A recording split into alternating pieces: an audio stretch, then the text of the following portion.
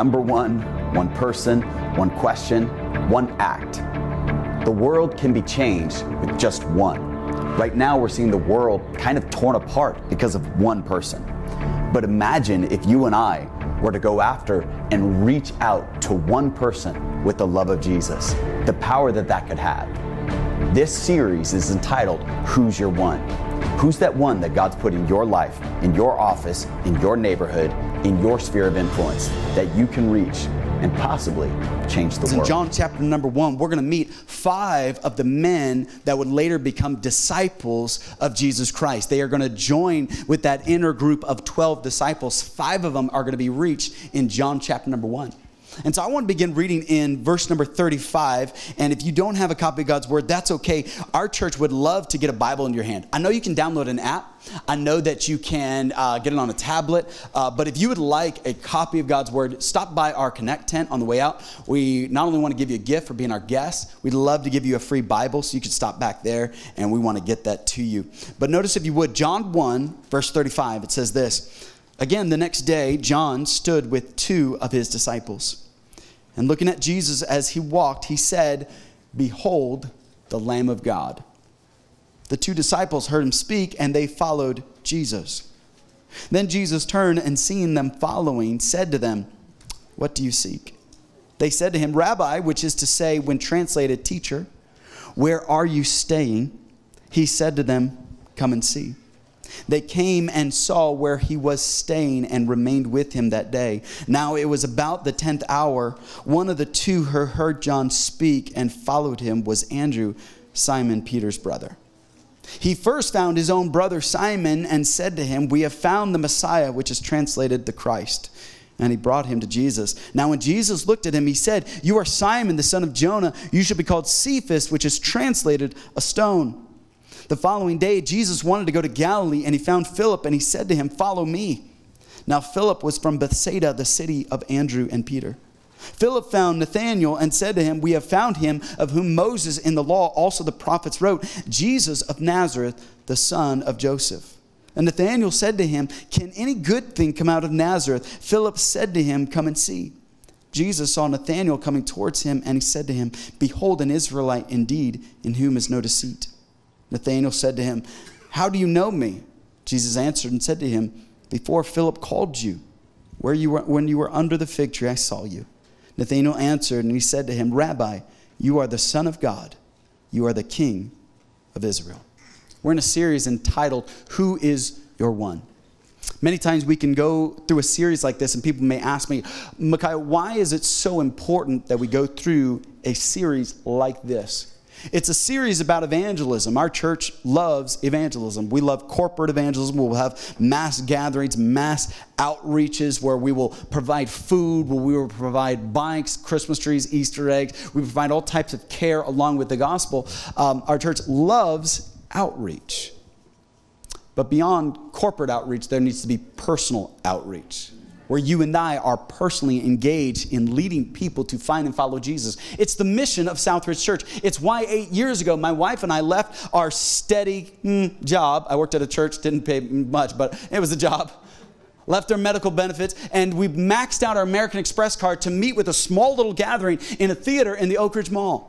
Because we believed in leading people to find and follow Jesus. We said it's worth leaving everything to go and do that.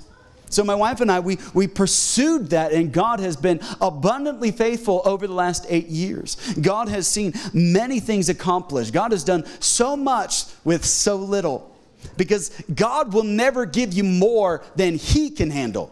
He will always give us more than we can handle. But God will never give you more than He can handle. And we've always committed to that.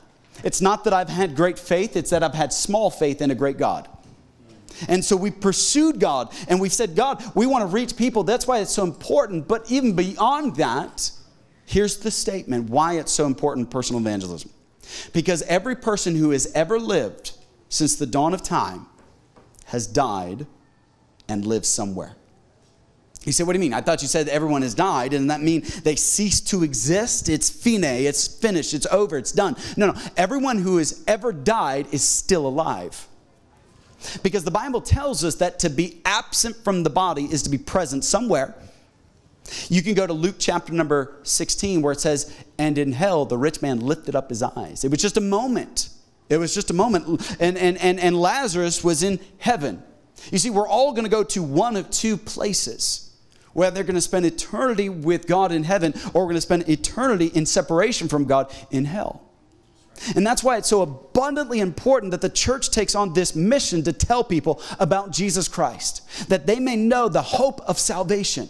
That's why John, who is the cousin to Jesus, said to his own disciples, here comes Jesus, the Lamb of God, the Messiah. The Messiah throughout history was one that they had waited for. Every picture in the Old Testament pointed to a Messiah. Every ceremony they had was to point Israel to the coming Messiah. And for John to say to the two people with him, there's the Messiah, immediately they say, well, we're going to go with him. And so that's what they do. You see, the church has been great about describing the gospel to people. The gospel is the good news. That's what gospel means. It means good news. It's a term that we've seen all throughout the New Testament. And the church has gotten really good at describing the gospel to people. We've gotten very poor at declaring the gospel. You say, what do you mean? I could ask people around, like, describe the gospel to me, and you could tell me all the facts. You may even know more about this book than I might know from even going to seminary and even studying this and even being in full-time ministry. You can have all the answers in the Greek and the Hebrew, and you may really know it.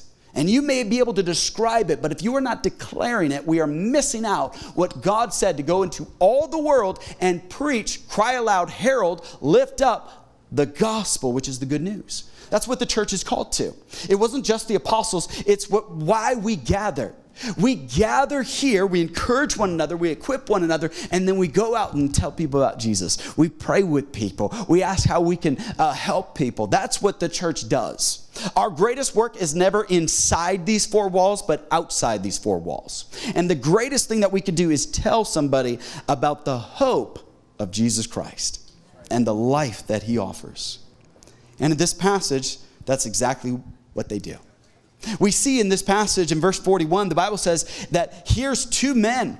We meet them. There's one, his name is Andrew, and then you got Philip. And I love Andrew. Andrew doesn't get enough credit in the New Testament. But I love what verse 41 says. And it says, and he, Andrew, first found his own brother Simon, and he said to him, we found the Messiah, which is translated the Christ. And he brought him to Jesus. Isn't that amazing? He received something, and man, he wants to share it. You can go to verse number 43, and in verse 43 it says, the following day Jesus wanted to go to Galilee, and he found Philip, and he said to Philip, follow me. Verse 44, then Philip was from Bethsaida, the city of Andrew and Peter. Philip found Nathanael and said to him, we have found him of whom Moses in the law, also the prophets, wrote. You see a lot of finding and following in this passage, don't you?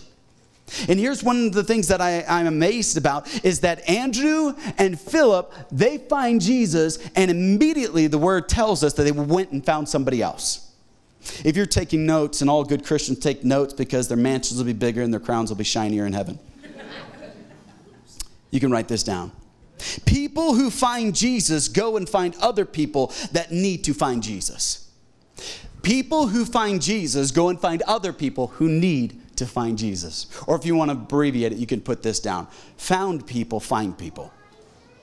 That's our mission. That's our goal. That's why we exist. We want to depopulate hell and populate heaven. We want to make San Jose the place that if you are visiting San Jose, people know that San Jose is a place where, guess what? You're going to hear about Jesus from a church called Southridge. They want everybody to know about Jesus. As a matter of fact, I would love to be at some welcome center one day where people walk into San Jose and there's me and Pastor Meese. We're just sitting there like, hey, you want to know about San Jose? Well, first let's talk about Jesus. We're just sitting there. It's like, yeah, San Jose's great, but Jesus is better.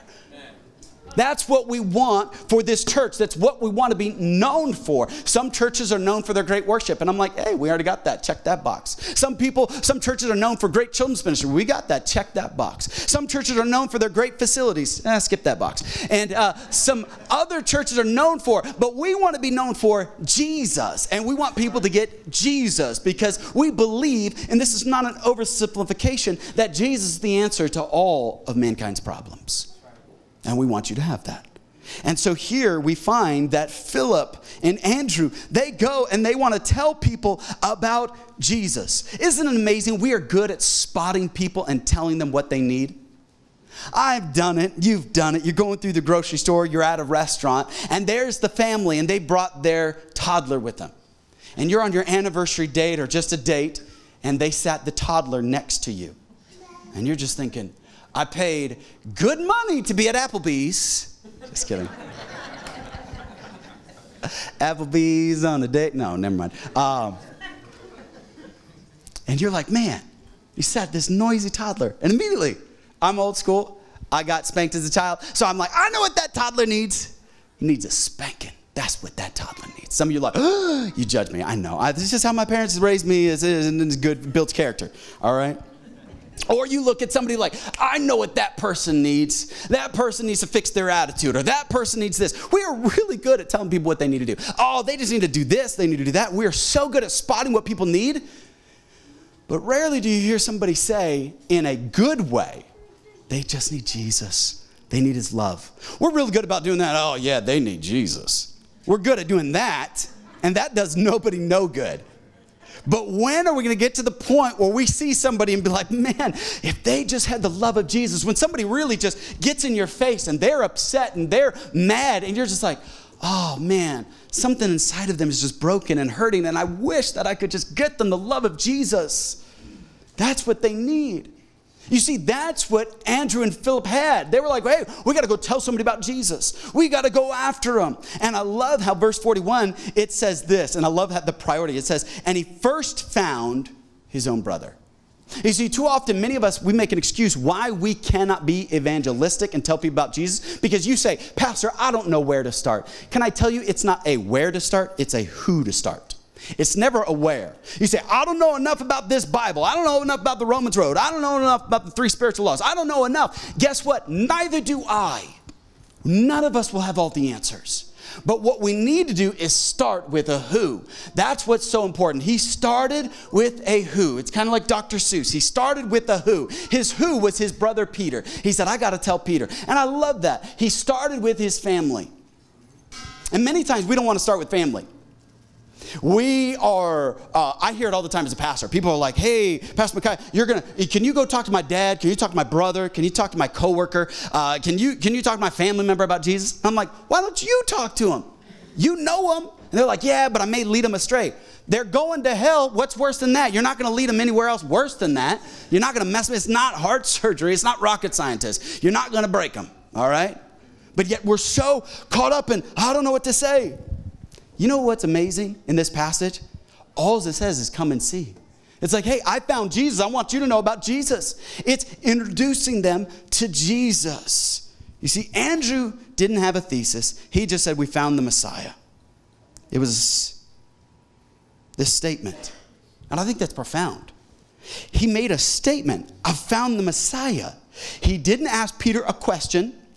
I used to do this, and you may cringe that I used to do this. I went to a church where we would, every Saturday morning, we'd get there early, we'd knock on doors, and we'd present people the gospel. What it entailed is you would ask a question, somebody would open the door, and then you would say this. If you were to die today, and there's 2 strangers at your door, they open the door, it's a Saturday. They got their coffee, they're barely awake. If you were to die today, and all of a sudden, man, if they were hungover, they sobered up real quick. They're like, die today? And I'm like, if you were to die today, do you know you go to heaven? And obviously, I'd get door slammed in my face. Nobody wants some punk, acne-filled teenager at their door on a Saturday morning telling them, if you were to die today, where would you go? But that's what I used to do. It was the question. Everybody was like, ask a question. Is that what Andrew did? No. He made a statement. He just said, hey, guess what? Water is wet. Nobody's going to argue with that. He said, hey, I found the Messiah. And he said it with confidence, and all of a sudden it piqued Peter's curiosity. Where Peter's like, oh, really? We've been waiting for the Messiah. All our Old Testament scriptures have been talking about the Messiah. I want to know more about the Messiah. He went to family. That's who he started with. You know, too often we're afraid to go to family. Genesis chapter number 6, there's a man by the name of Noah. Noah was told to build an ark.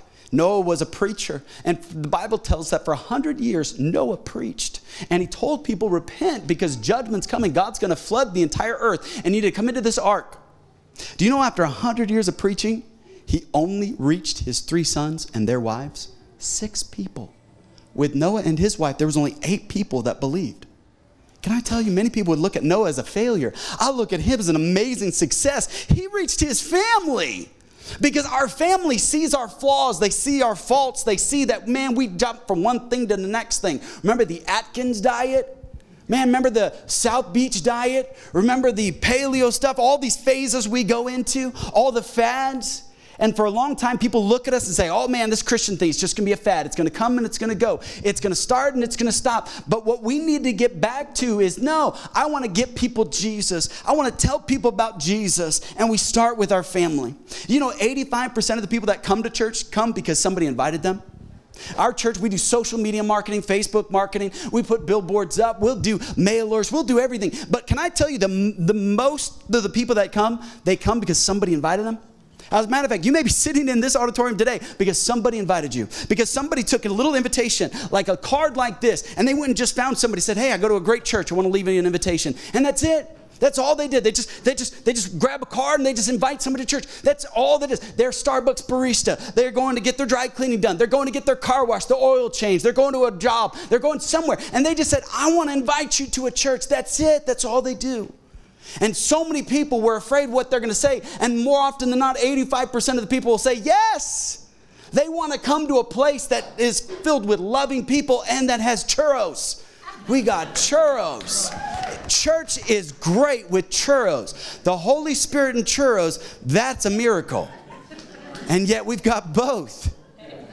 And I'm telling you, folks, beyond all that, when you have Jesus, the one who offers hope, not just in this life, but in the next life, we offer something so profound. But I see he didn't just go to family. Notice Philip went to Nathanael, which Nathanael was his friend.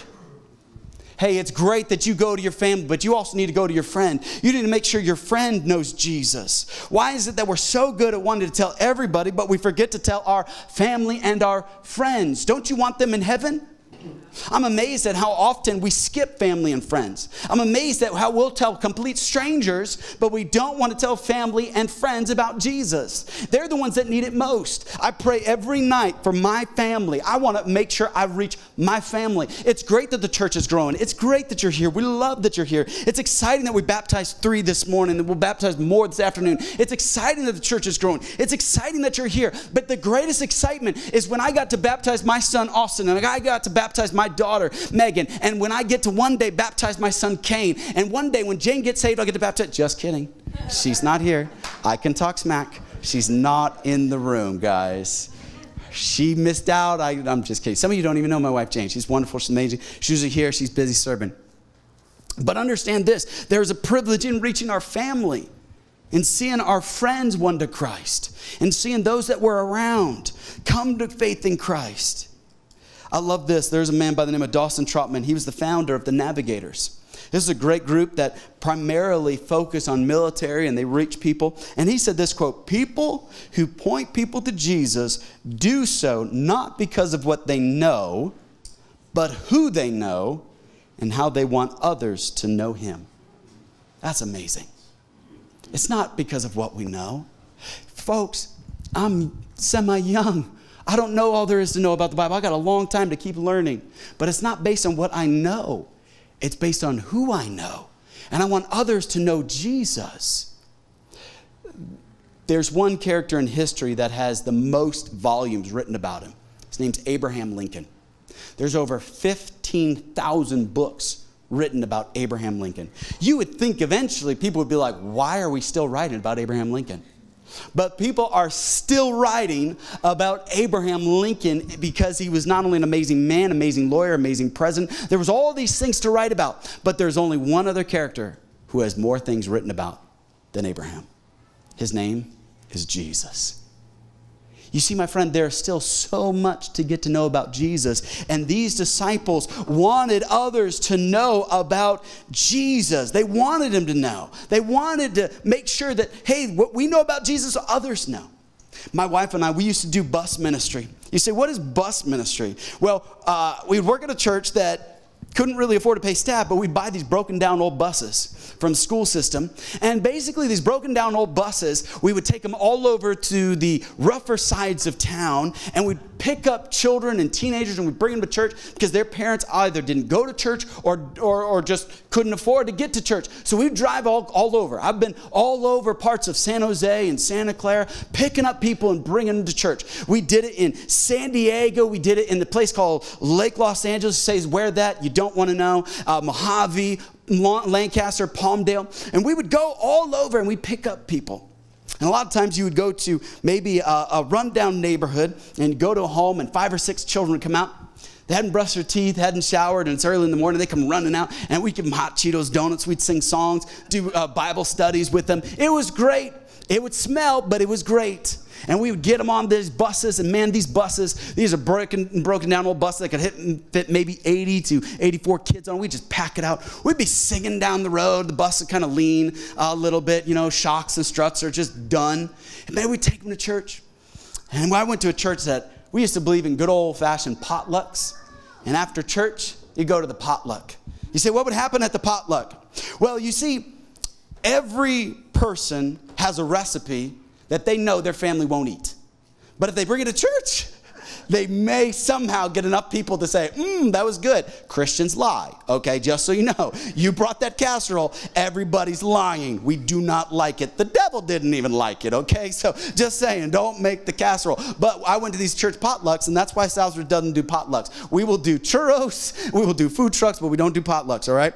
And we get there, and man, these kids, poor neighborhoods, rougher backgrounds, they may not have eaten, and they see the potluck. And oh man, they get excited. They grab their plate and they look at me, can I have some? And I'm like, have as much as you want. It's basically hometown buffet Christian style, okay? We're just going to pray before we get it. And man, they go down the lane and they start putting the food on. And they're so excited. They're getting the chicken. They're getting the coleslaw. They skip the casseroles. And I tell them, that's the devil's food. Don't just keep on going. Keep on going. They get down to the chips. They get to the salad. And they skip the salad too. And they get to the dessert table. And then, man, they pile it up. And then they sit down and eat. And man, it's wonderful to see little kids eat. They're just enjoying their food. And then they finish about half the plate. And you say, hey, you going to finish it? And they say, oh no, can I take it home? Because my brother didn't get to go and he would really like this. My parents didn't get to go and they would really like this. Oh, breaks your heart, right? So you get another plate and you say, hey, here's another plate, take some more. And they want to take it home. Why is it that children know if I got something good, I want to share it with somebody? And why is it that we have Jesus, the King of Kings, the Lord of Lords, the most wonderful, special thing, the pearl of great price, the valued treasure, the bright and morning star, the one who gives us life and peace and joy? And why is it that we can't share that with somebody? But yet little kids can go to a birthday party and they say, can I have an extra slice of cake? Because my sister didn't get to go and she wants some cake and my brother didn't get to go and my family. Why is it that children can be better at giving things than sometimes we as adults when we've got Jesus? And the church has to turn a corner and we have to say, we need to make sure everybody knows about Jesus, that every neighbor that I've got, every family member I've got, and I'm going to gather the family around, and I don't care if I have to buy them all dinner. I don't care if I have to pay for a nice meal. So get together and invite the pastor over and we will teach and preach. We will do whatever it takes. Or you say, hey, we're going to talk about Jesus and let's bring Jesus into it. I know we could talk about politics. We could talk about sports. We could talk about all these different things, but the need of our family and our friends is Jesus, my friend. And the church has to get back to being like little kids and telling people about Jesus. Amen? Amen. That's where the church has failed. You know, 2 Kings chapter 7. Israel as a nation is surrounded by a warring nation. It's a horrible famine. This is a little bit graphic, but it was so bad, people were doing everything they could to sell or buy a mule's head for food. It's that bad. It got even worse. They were selling the dung. The people were starving. There were some lepers who were starving to death. They were dying. They said, if we stay here in the city, we're dead. If we go outside, you know, there's that army that's sieged us. We're going to die there. How do you want to die? A slow death or a quick death? they opted for the quick death. So these lepers, they leave the city and they go to where this camp was supposed to be, besieging the city of Jerusalem. And they go out and the army's gone. But all the tents are still there. All the cattle's still there. All the gold is still there. Their robes, everything they brought for the siege, they just left it. So these lepers are going from tent to tent, just grabbing stuff, man. They're getting food, they're getting clothing, they're getting jeweled, they're getting horses, they're getting cattle. And man, they're like, we got to hide this stuff. So they take in, they're hiding, and they're digging a hole and they're hiding the stuff. And then they look at each other and they said, there's people in the city, they don't know that the army's gone. They don't know there's all this food. They're literally buying dung and eating a mule's head right now. And here's what these lepers said. They said, we do not well by not telling the city. Southridge does not well if we don't go to San Jose.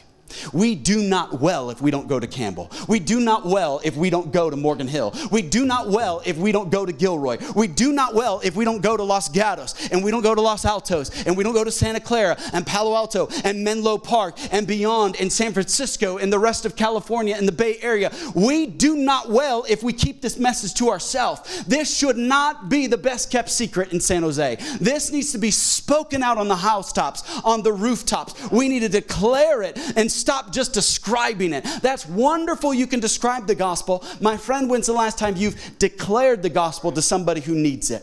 We're just beggars telling another beggar where the bread is. That's what the church has to get back to. That's why we say, who is your one? But my friend, you and I, we are sitting back saying, who is my one? I'm going to take you to another passage of scripture, because I think this is so important if we talk about who is our one. Luke 22, Jesus is talking to Peter. You see, Andrew reached Peter. Peter is outspoken. Peter is going to be the rock that the church is going to go forward on. And Peter is the man who walked on water. And Peter had a big mouth. And Peter would always speak before really thinking. And he was one that was fire, aim, ready. He was always a little bit too sure of himself. And here Jesus comes to Peter and he says something so powerful. And I want the church of God to perk up and listen for a moment. Luke 22 verse 31 says, and the Lord said, Simon, Simon, which Peter's name was before Simon, which means shifty, shaky, not firm. Peter means Petros, a rock. But here he calls him his old name, Simon, Simon. Indeed, Satan has asked for you. Talk about a sobering conversation. Satan has asked for you that he may sift you like wheat. Sifting wheat means that's just how they would separate the wheat and the chaff and just sift it up, just to have its way and just break it all up. And Jesus is telling Peter, hey, Peter, that's what Satan has asked by name. Satan has gone. And we know this to be true, that Satan gets before God and he is a blasphemer and he's one that accuses the brethren. And that's what Satan does. And so Jesus is giving Peter the inside scoop that, hey, just so you know, here's what's going on in the underworld. And it's Satan wants you, Peter. And look what Jesus says in verse 32. But I have prayed for you, that your faith should not fail. And when you have returned to me, strengthen your brethren. Hold on. He said your faith wouldn't fail, but then when you return to me, strengthen your brethren. So wait a minute, how your faith isn't going to fail, but understand. There's a difference between when we fall and when our faith fails. See, Peter denied Jesus 3 times. He fell. The Bible tells us that a righteous man falls 7 times but gets back up again. You see, in our Christian walk, we will all at times fail. I have failed. You and I may fall. But understand, there's a difference between failing and falling. And here, Peter, he fell, but his faith did not fail. He comes back and he strengthens the brethren. Peter, really what he goes on to say is, but he said to him, Lord, I'm ready to go with you, both to prison and to death. Then he said, I tell you, Peter, the rooster shall not crow this day before you will deny me 3 times that you know me. Later in that passage, you see Peter, he's watching as there's this mock trial for Jesus. And he comes to a fire because it's at night and it's cold and he's warming his hands. In this passage, it doesn't say that the Roman soldiers came up and said, okay, you, Peter, let's go. You're going to jail. You stood with Christ. Let's go to jail. It wasn't Roman soldiers that came for Peter. You say, who was it? Was it the Pharisees? Is that who came and said, hey, you're next. We got an extra cross for you. Come on, Peter, you're coming with us. Is that what led Peter to deny Christ? No, picture the scene. He's at a fire, middle of the night. It's cold. And then a servant girl who's still up, attending to everybody. She also walks over to the fire. She's warming her hands. She looks up. And she was staring at Peter a little bit too long. Peter started to get uncomfortable. And then she's like, I think I know him. You ever done that? You see somebody, you're like, I think I know that person, you know, and happens to me all the time. I'm like, I think I know that person, you know, and then it's always worse when they know your name and you're like, hey, you know, so I love being a Christian because I can be like, hey, brother, sister, you know, it's perfect. Like I can just kind of slip that one in and we act like we know each other. I went to a restaurant the other day and the person had a mask on. They were like, Pastor Micaiah. And I was like, hey, how are you doing? I haven't seen you at church in a while. And she's like, I don't go to church. I was like, well, that's why. Okay, there we go. Oh, man. But you know, you see somebody and you're like, I think I recognize them. And this little maid wasn't a soldier, wasn't a Pharisee. I'm not putting down women. Don't take it that way. But this sweet little lady just said, aren't you one of the disciples? That did it. He's triggered. He's upset. He starts cussing. He's like, I'm not with him. Blankety blank. That's Christian cussing, censored. Blankety blank. And all of a sudden, in a moment, he denies Christ. He falls. But his faith doesn't fail. But how did it happen? Because he gave into his feelings. There's people that have come to Southridge before and they said, Southridge is filled with hypocrites. And I tell them, yeah, you're right. It is. I go to the gym, but I love McDonald's. I'm a hypocrite. And I'm okay with that. I'm not perfect. You're not perfect. We will have moments when we fail as Christians because we're all in process. There are things I've done and things I've said and things I will do that grieve my heart as well as grieve the heart of the Father. But we as a family say, yes, we may fall, but we're not going to fail. And too often there are Christians that they will say, that's why I don't go to church.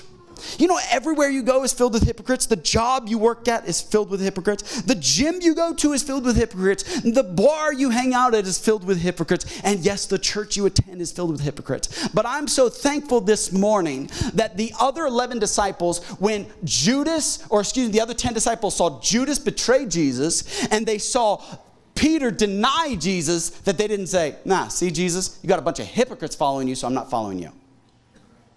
What did the other disciples do? They weren't following Peter. They weren't following Judas. They were following Jesus, and so they could keep following Jesus. Do not be the type of church that says, well, I was following Micaiah. No, don't follow me. Do not be the type of church that says, we're just following this mega church and this person. Follow Jesus. It's always eyes on Jesus. Hebrews 12:1. Looking unto Jesus, the author and the perfecter of our faith. That's who our eyes are on. That is not an excuse for me to live a reprobate and sinful lifestyle. I'm just saying it's never right for you to use that as an excuse why you don't go to church or why you won't associate. It's still the bride of Christ. It's still God's bride. But so often we use one thing to say, that's it. And so many people don't understand that like Satan was after Peter. Notice what Peter writes in 1 Peter 5:8. He says, stay alert. Watch out. Because your great enemy, the devil, is looking for one whom he may devour. You see, if we're supposed to have a one, can I tell you this? The devil has a one. You're the devil's one. And every Christian needs to perk up at that. Every Christian needs to sober up at the thought that Satan's after me. The birthmark of a believer is called the bullseye. Satan's after us. If he can get us to fall, he may be able to get somebody else. This is why we need to come around and encourage one another. You see, culture is pretty safe from Christian influence. Sadly, Christians are not safe from culture's influence. No one at your company, at your job, is worried about the Christians. I don't care where you work. They're not like, oh man, these Christians are just really just turn around. Man, every time I go to the lunchroom, everybody's having a prayer meeting right there. Apple, Tim Cook, CEO, is not like, oh man, these Christians, they're really influencing our whole company structure. I'm really worried about them. Nobody at Disney is like, man, these Christians, all of our new Pixar films are all Christian based. What's going on? They're not threatened by Christians. I could go into every church across this land, and you know what they will all say? They're all threatened by the world and its culture. And they're worried about their children being influenced. They're worried about their teens, their young adults. Why is it backwards? Maybe that's why we no longer live in a Christian nation, but a post-Christian nation. I was listening to some people commentate on the early church when the disciples were coming up, where there was no Christian, and where America and Western culture stands. Even Europe can be lumped in there, where we used to be Christian nations. They said we are post-Christians, and so now we've reached the point where the apostles were starting. Think about that. The apostles worked. You see the legacy of the church grow. And now it's in this decline to now we're back to where we started. Because the church doesn't understand that culture is doing a great job at evangelizing us. Far better than we are doing at evangelizing the culture. And this is not about a culture war. This is about the hope of salvation. I am not here to say we need to influence the politicians. What I'm here to say, that's Christ's job, but I am here to influence people with the gospel. That is our job. And too many Christians are punting and saying, well, we're just going to hold back on our faith, because that's offensive. You know what also offends me when you talk about saving money? That offends me. Why do you want me to save more money? You know what offends me? Exercising. That offends me. Eating kale, that offends me. There's lots of things that offend me. Why do we like to pick religion as, oh no, we can never talk about that. That's offensive. Get over it, Buttercup. Why are we all these snowflakes? Let's say, no, it's not that I'm here to offend. It's that I want to give you something good. And if they don't receive it, that's okay. We go look for somebody else. Because guess what? In this passage, we see that Satan has a one. And it's everyone. I'm running out of time. Can we go back to verse 41 real quick? I love this because it says, he first found his own brother Simon, and he said to him, we found the Messiah, which is translated the Christ. And when he brought him to Jesus, and when Jesus looked at him, he said, you are Simon, the son of Jonah. You should be called Cephas, which is translated a stone. Worship team, can I invite you to the platform, please? Here's Peter, loud mouth, speaks before he thinks Peter. And here is Peter, the man that Andrew just said, I got to reach my brother. But then at Acts chapter number 2, verse 41, it says this about Peter. Those who believed what Peter said were baptized and added to the church that day 3,000 in all. Do you think Andrew, all those years ago, was thinking, I need to get Peter, because Peter one day is going to be in Jerusalem. There's going to be a big crowd, and Peter's going to stand up in front of these thousands, and he's going to preach, and 3,000 of them are going to give their life to Christ, and we're going to build the church. Do you think Andrew was envisioning that? No. If anything, Andrew was just thinking, hey, Peter and I have this fishing business. He signs the checks. His checks are bigger than mine. He needs Jesus, so he starts paying me a fair cut, if anything. They're brothers. That's what a brother, I would do that to my brother. I just know it. If anything, he was never thinking that this man, Peter, is going to be the one to reach everyone. It could be that your one reaches everyone. But yet too often we don't say anything. We're silent. We don't want to tell the person. You can tell the lady who made the food, and you're like, man, you did a great job serving. But you can't tell them, hey, man, you did a great job serving. I left a nice tip, but I would love it if you'd come to my church. You're so friendly and kind. You'd make a great greeter at our church. Why is that wrong? I worked for Verizon. I would sell cell phones. Do you know what we would do? We would poach other cell phone carriers' people. They would pay me to drive into LA, parts of LA, and go to AT&T, go to T-Mobile, go to Sprint, and shop around. And if you see a good employee, steal them over to Verizon. I said, that's smart. Now, do not go to churches and be like, I like that pastor, bring him up. You're messed up. But what is wrong about saying, hey, you go to church anywhere? No? Man, would you come sit with me? I'll get you some coffee. We'll have a good time. We'll grab lunch afterward. Anyone ever heard of the name Edward Kimball? Ever heard of him? He was a Sunday school teacher in 1850s. He had a burden for the young men that would attend his Sunday school. There was a young man by the name of Dwight. Dwight had moved out on his own to Chicago. And it was there as he was by himself, kind of making his own living, selling shoes at 16, that he said, you know what, I got to reach Dwight. And he would walk past the shop where Dwight would sell shoes. And man, he was pacing, just nervous. He was burdened for Dwight. He wanted to see if Dwight would be open to receiving Christ as his Savior. And he paced back and forth, and finally he went in the store. And Dwight saw him and said, hey, good to see you. Would you like a pair of shoes? And he said, yeah, I'll take a pair of shoes. And as he's sitting down, trying on the shoes, he said, Dwight, I don't really need shoes. I want to tell you about Jesus. And Dwight listened. Dwight knelt down right there and prayed something we call a sinner's prayer and received Christ in his heart. Dwight later went on to become an evangelist who would travel the world and tell people about Jesus. Dwight is better known as D.L. Moody. You can go to downtown Chicago and there's the Moody Bible Institute. It's a big college, the Moody Church. It's still there.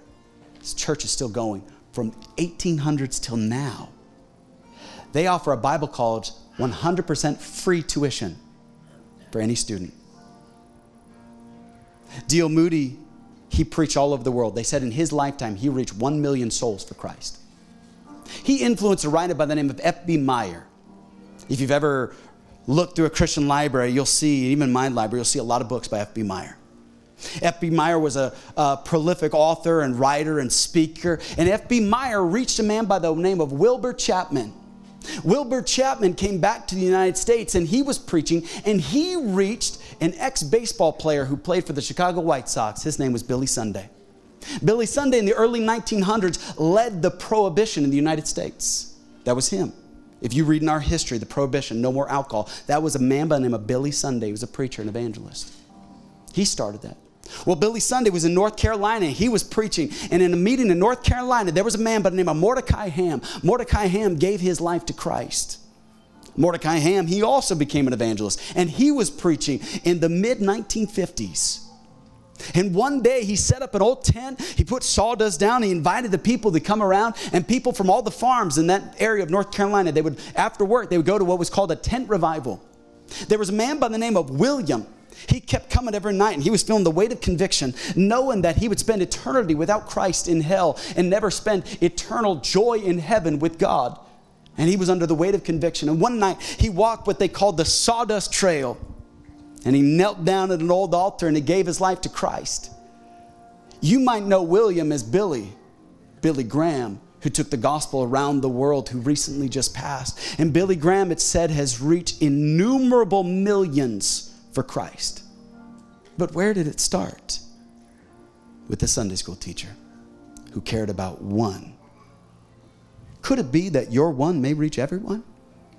Could it be what starts right here at this little old church, in this little old ballroom, that there might be somebody today who gives their life to Christ? And yes, maybe you'll never be known on a national stage. Maybe your name will never go down in history. But you're going to reach that one person, and that one person may be the person that the world sees a great revival, that sees people come back to Christ in the thousands. I love watching the Billy Graham crusades, because when he would give the altar calls, the crowd barriers would get pushed aside as hundreds and thousands would rush towards towards the altar because they wanted to give their life to Christ. And the altar workers would be praying, and there they would be singing an invitation song where it's come to Jesus. And they would invite the crowds by the thousands, and he would look directly in the camera. And as he looked into the camera, he would invite people that were watching right then to give their life to Christ. And I met a lady in South San Jose, and she said, I was watching TV one day, and Billy Graham was preaching, and I looked at the TV, and tears started to run down my face, and I got on my knees in front of the TV because it was like Billy was just talking to me. And in that moment, I gave my life to Christ. In that moment, my life was forever changed. But it started with Edward Kimball, a Sunday school teacher, who said, God, I can reach my family. I can reach my friends. Church, who is your one? The world is waiting. This is a direct quote from D.L. Moody. He said, the world has yet to see what God can do through one man or woman wholly committed to God. With everything that's happened in our world, all the chaos, all the anxiety, all the anger, all the shootings, all the crime, all the horror in this world, there's an urgency. People are just on edge. But then you go into the churches, no urgency. Let me close with this statement. I want every person in this room to have found comfort in their soul, but never to be comfortable in these seats. If you want to be a part of the Southridge family, understand that I am challenging you and I to go find one person. I'm challenging us to be the church that says, hey, we exist for those who are not yet here. We exist to reach them. And maybe they'll never attend this church, but we exist to love and to care and to share with others, to pray with others, to lay hands with others, to say there is a church that loves you, that wants you, and that God has not given up on you. Because the world gives up on people, but the church should never give up on the world, because God has committed himself to the lost causes, and the church has forgotten about the lost causes. We give up on the lost causes. We give up on the down and out, on the divorcee, on the drug addict, on the alcoholic, or the person who's hung up on life, the person who's got problems. And the church needs to be the first one to say, we've got you, and we love you, and we want you.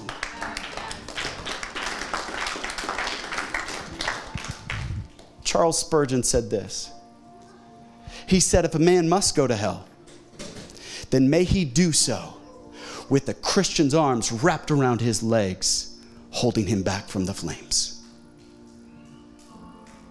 When's the last time you said, hey, if you're going to reject Jesus, I'm going to make it really hard, because I'm going to show you just how great Jesus is. Not that my life is perfect. My life is not, and your life is not. We still get sick. We still have bills. We still have frustrations. We still mess up. But we understand that through it all, God is still good. It's not just what he's good now. It's how he showed himself good in our past. How he sent his son Jesus to die on a cross. And if he does nothing else in my life, that was enough. That was enough.